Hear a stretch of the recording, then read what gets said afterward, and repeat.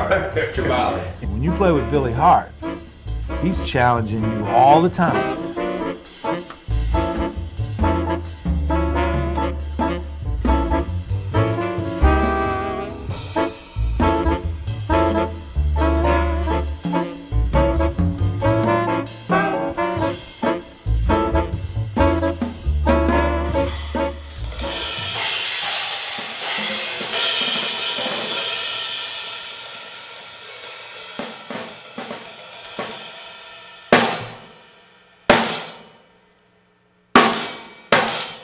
And there's a lot of dialogue going on within that. And sometimes that gets even more intense between the harmonic approaches and the rhythmic approaches that happen between the soloist and the rhythm section.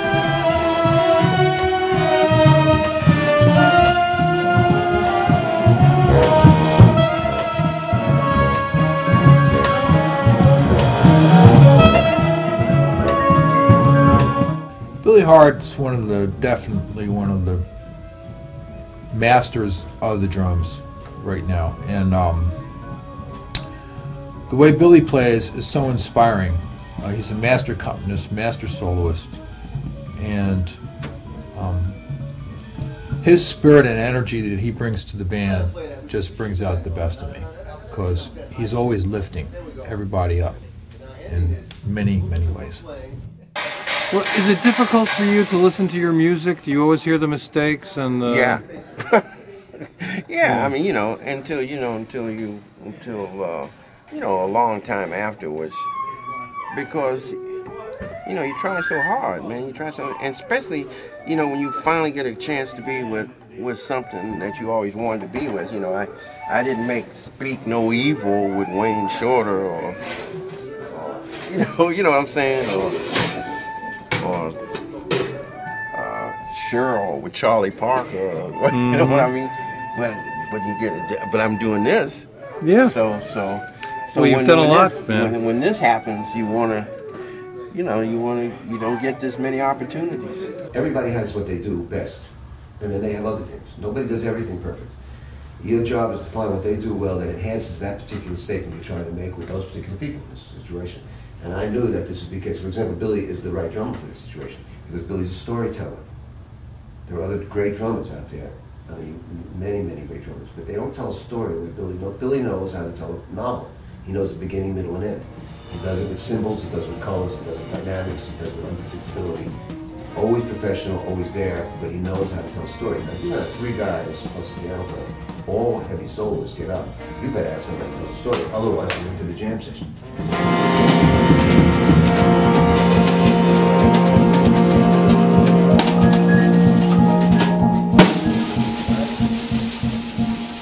No matter what you do, in the end, it's about the rhythm section in this music.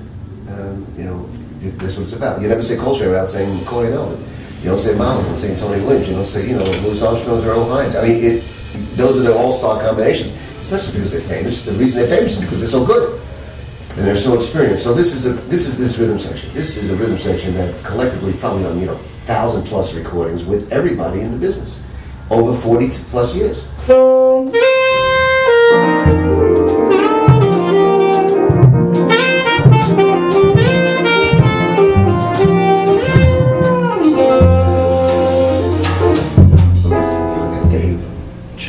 This situation, not only as musicians, but as personalities, as people, and I think that's a reflection of not only him but us, and the concept of this particular ensemble, this musical experience.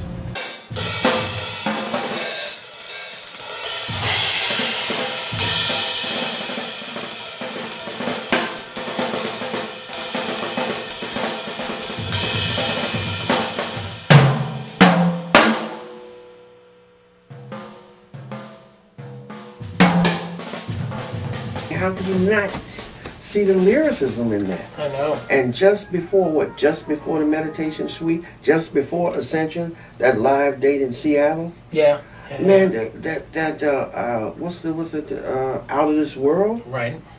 I can't even get to the solos. I just play the melody over and over again. Right. You know what I mean?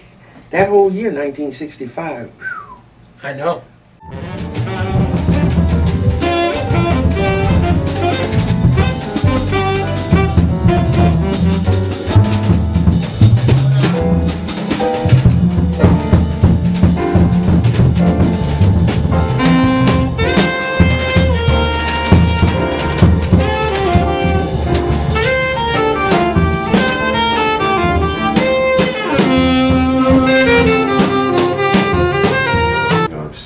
Discovering things about my biggest inspiration, which is John Coltrane.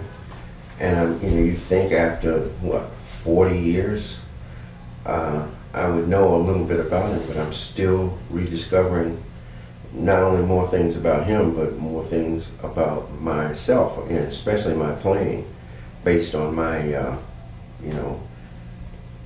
knowledge of him and interest in him, stuff like that. So a project like this is extraordinarily important to me.